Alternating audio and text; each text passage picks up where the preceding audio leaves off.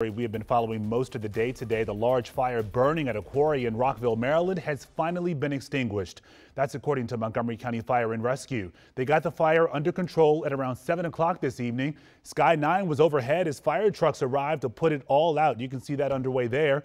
This all began just before noon today at an industrial site on Piney Meeting House Road.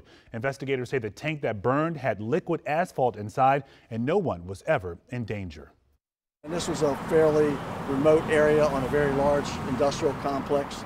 No homes were in danger of any fire or explosion throughout this ordeal. We did monitor the smoke conditions, and our advice to the area residents was, treat this as a bad pollution day. Now, we are told the exact cause of that fire is still under investigation tonight. Well, just as